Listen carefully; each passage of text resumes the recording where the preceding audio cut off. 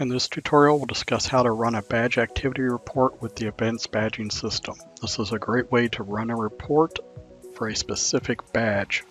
In Advanced Badging, we'll click on General Fields.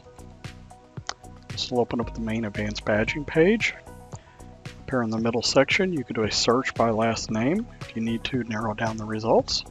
As you do the search, it will automatically search as you're doing the typing. In this case, we're going to select Honeywell 2. See, they have 2 cards in the system. Now when we have the badge holder selected, we will go up here to badge, and then we're going to choose badge transactions. As you can see, this opens up a generic report. Here's the specified start and end date. You can change these if you need to expand or to shrink the date range. If you do change these dates, you'll need to click the refresh button to reload the page. As you can see, here's all the activities for the card holder, and you can see the card number, logical device, what action was given, and the event type.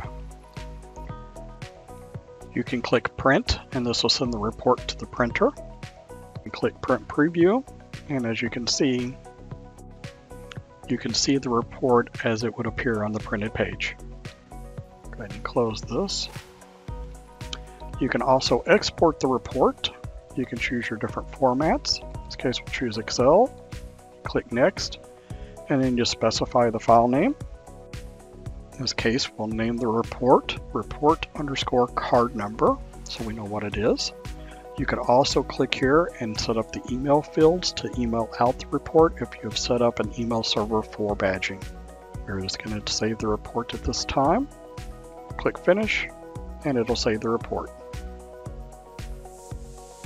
Once you're finished with the report, just click Close.